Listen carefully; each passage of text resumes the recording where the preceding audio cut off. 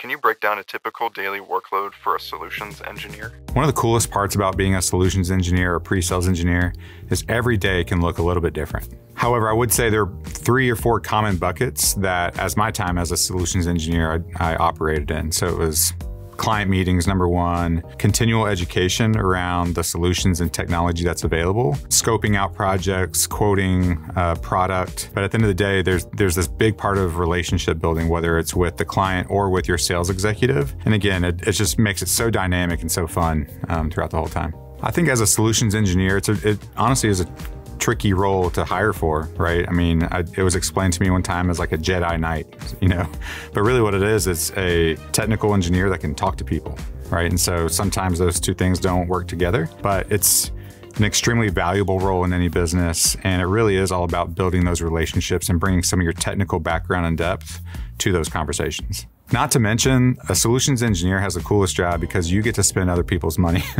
So a client's going to come to you and say, hey, I have a budget for this project. We're trying to fix this problem, and the world's yours, right? You can go out there and define that to a certain extent however you want. So get out there and be a solutions engineer.